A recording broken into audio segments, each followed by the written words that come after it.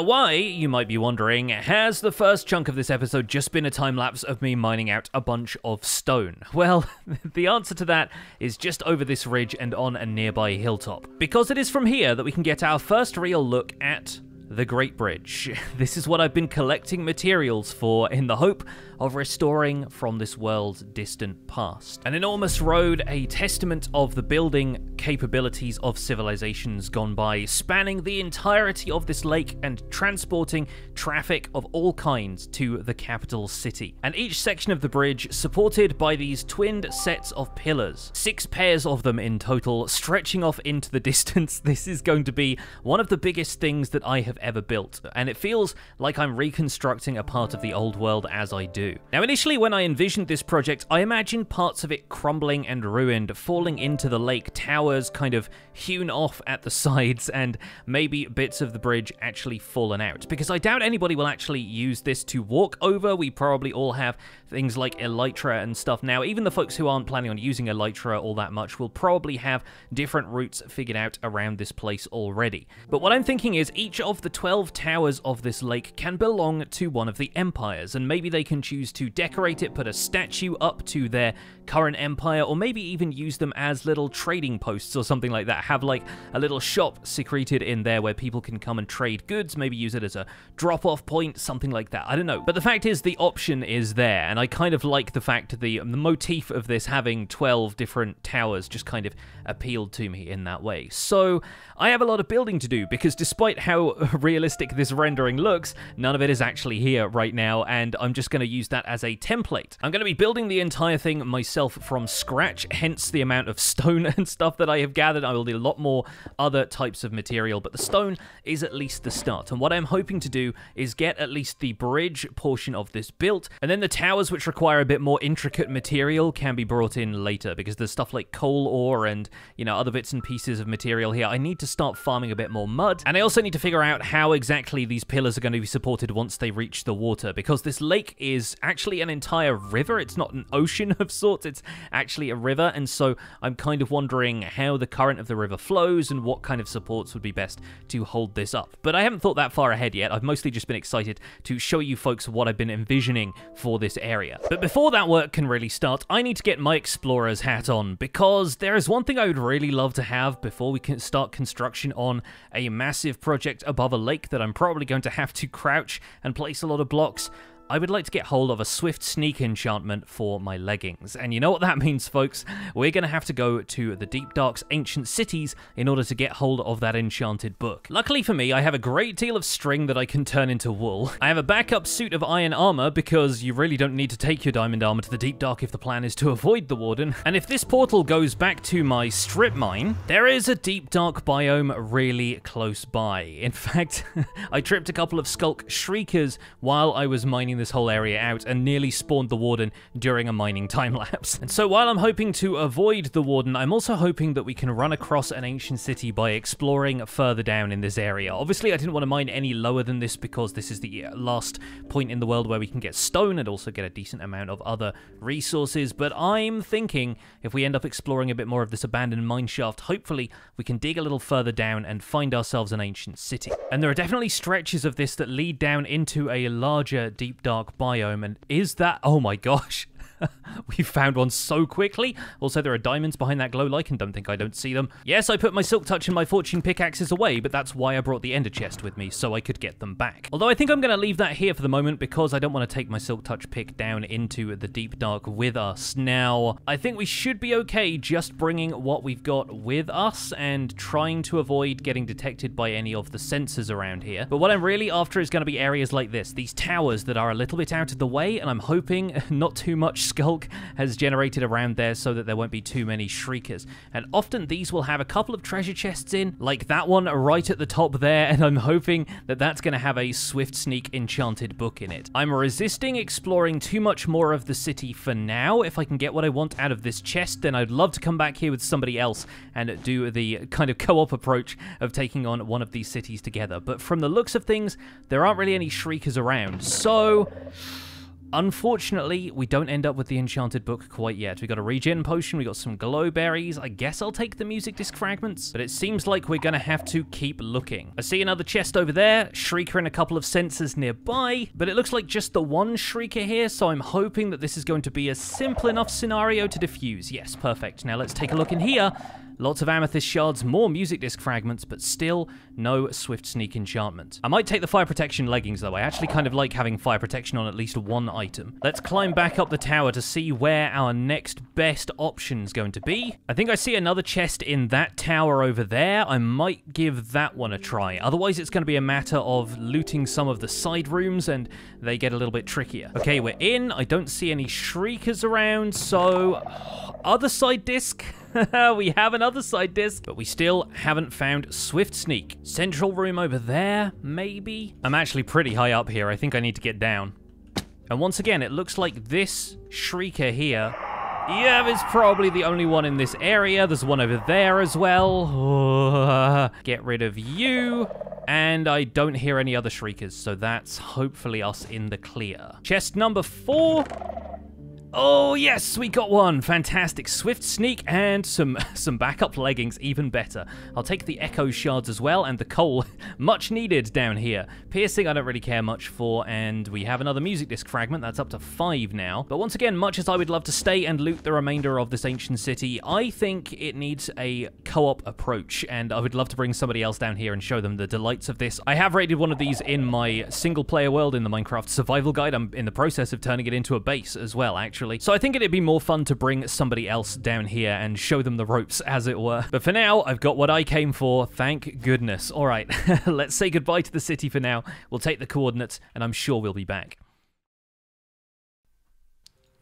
Hello, lore man. Oh, hi. You came out of nowhere.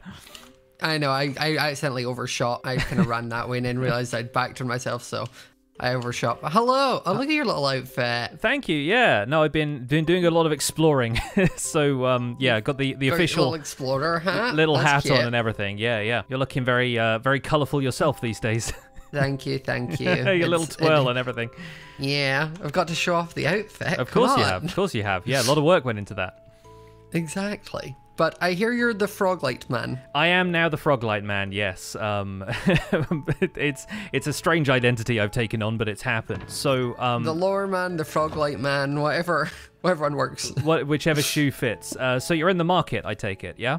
Yes. I come bearing this. Oh, perfect. Oh, thank you so much. Oh wow, and like 2 stacks of each. Great stuff. Yeah. Yeah, okay. Help yourself from I've got a lot of them these days, so I'm just gonna take one of the green and one of the yellow. Okay, yeah, that sounds great. That sounds great. I've been trading a bit of honeycomb for the yellow ones already, and yeah, I think there's a few other people who said they wanted some, so that seems like a decent exchange rate to me.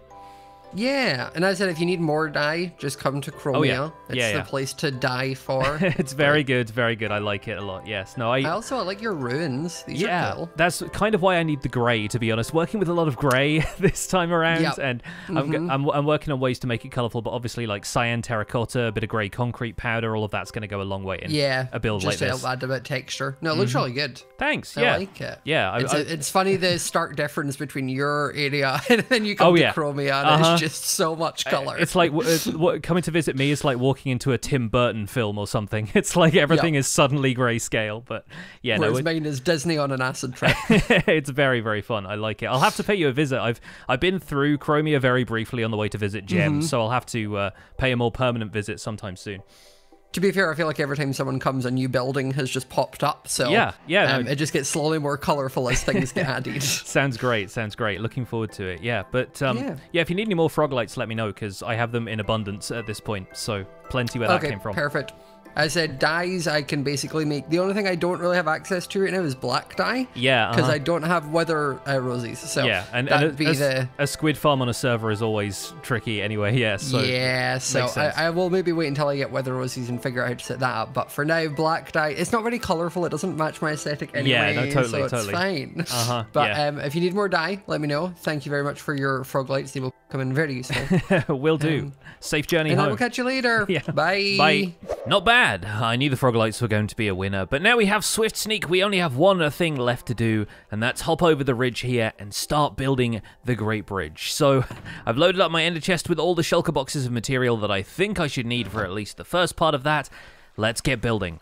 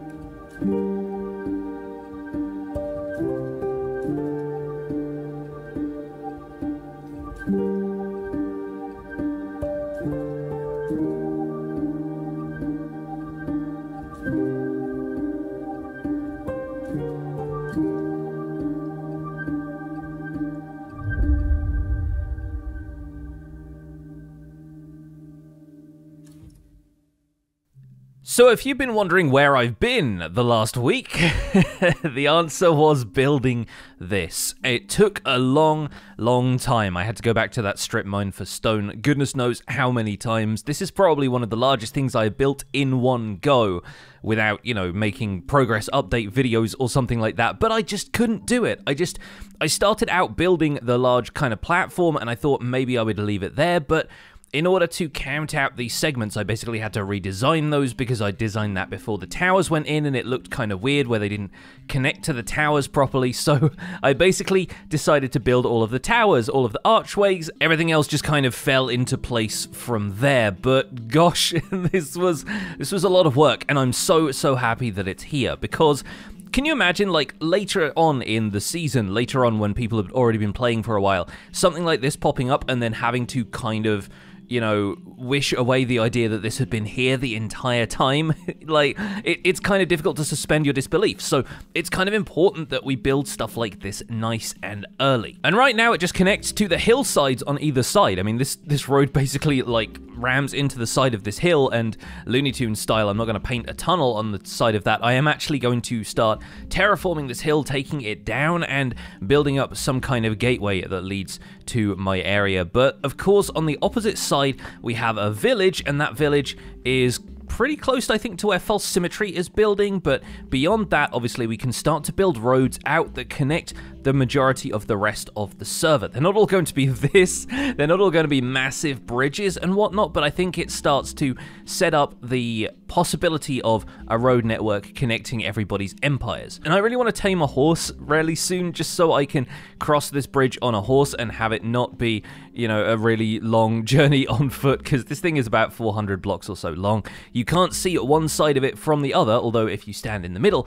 you can see both sides pretty clearly, and that's pretty much the only way you can see it from the side, is if you stand somewhere in the middle, like over here on this side of the lake. But as I said, each of these towers is meant to be claimed by one of the other empires so that they can decorate the outside or the inside of it if they want to. They can remodel this top part if they would like to make it feel a bit less broken down. The basalt actually feels like scaffolding and rebar or something. Like, it feels like some of this is still really under construction, and I will probably make a few more tweaks to the bridge here and there, but I love the way the design came out.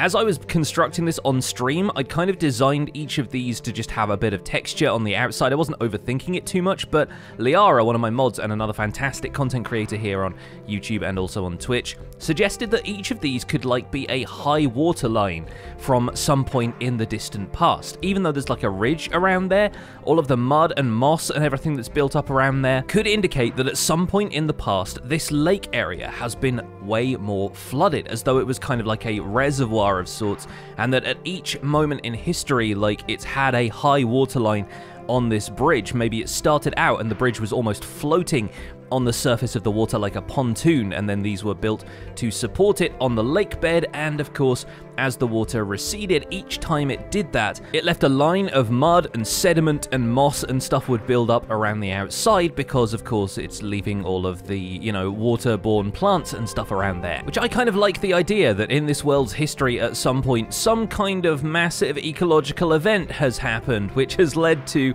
the waters of this lake receding, and over time it's just left the remainder of the Greatbridge exposed like this. Beyond that, of course, I do still need to have a way of attaching it to the lake bed. That wasn't part of my schematics, so these pillars are maybe going to be supported by this square base, or they're maybe going to go all the way down to the lake floor in their cylindrical form, but right now they really aren't doing all that much. They're kind of floating on the water as though they are suspended like this. But I'm really happy with how this turned out, and yeah, we can probably get rid of this dirt bridge over here now. I think we've got a better bridge you can use. Spawn is right over there, by the way. That's the campfire over there at spawn. So this is very visible from the spawn area. If people respawn here, they're going to be like, what the heck is this? I think only 1 or 2 people have seen it though so far. People don't tend to come by this area all that much, and I'm pretty sure that only Fwip has seen this whilst it's been under construction, so hopefully I've managed to dodge other people seeing it, and when they come here, they're just going to be like, wow, okay, a bridge popped up seemingly overnight. Speaking of night, another fun feature of this, something pretty minor, but something which is kind of useful in the grand scheme of this, is that the mossy areas of these patterns, this kind of pattern that I've repeated all the way down there to give the bridge a bit of texture but not kind of go overboard with how long it would take. I put in some mossy stone bricks in here, and I've added glow lichen all the way around the outside of each of these to kind of give the idea that, you know, that whatever is growing there is spreading a little bit. But one of the things I realized was that doing that also lights up the Greatbridge pretty well. It's not 100% spawn proof, obviously, but it eliminates a lot of spawnable area in here as you go down the length of the bridge, and combined with the amount of spawns that you get in the surrounding area and below, you don't see all that many mobs spawning up here. So it's kind of useful that this doesn't turn into a giant mob farm at night. And if that ever became a problem, I feel like we could light this area up a little bit more thoroughly just by incorporating some sort of, you know, lanterns, lampposts, you know, all kinds of stuff that we could do here. Maybe even have some light posts sort of along the middle here, as though it splits it into 2 lanes of traffic on the bridge. But I think it's wide enough that you could bring pretty much any vehicle down here. And I sort of want to get everybody together when they have their horses and have a race down here just to see how fast everybody's horses are. But enough yammering from me. I need to get back to my base and drop off all of the shulker boxes that I've used for this project, because they basically contain the only stone that I have in the game. And of course, I need to get a lot more stone for some other stuff we're going to be building in the near future around here at the ruins. But this and this are hopefully going to be connected in the near future, and I'm looking forward to getting all of that stuff set up. Oh, it honestly hurts to have this little stone after everything we've just done. I've got a couple of shulker boxes here that still have a little bit in, but this is all the tuff I have left, and I've mined out a huge iron vein in this world, so you'd think I'd have a lot more tuff. Big shout out to my Twitch chat for encouraging me to color code my shulker boxes and get a bit more organized with the build process, though, because we got it down to the point where we could build one of those towers in about 45 minutes. It was not too shabby. Anyway, before we wrap things up, I have one more thing I want to take care of in this episode, but it's not something I want to show on camera because I really want this to be a surprise. Well, what I've just done is either going to be found immediately for hilarious consequences, or it's just never going to be discovered. It's going to sit there for a while, and to be honest, I don't know which outcome I'd prefer. I'd love doing stuff like this. But that's, I think, where we're going to leave it for this episode. Let's head back over to spawn and get a good look at the Greatbridge one more time. There it is in all its glory, stretching away into the distance. And you know what? I'm going to get rid of this dirt bridge. I don't think we'll be needing it for now. But folks, that is where we're going to leave it for this episode of Empire's SMP. I do hope you've enjoyed the video, and hopefully I'll be able to do a few more smaller builds, which are going to take a little bit less time to come out. Well, folks, thank you so much for your patience. Don't forget to leave a like on this video if you've enjoyed it. Subscribe if you want to see more, and I'll see you folks soon. Take care. Bye for now.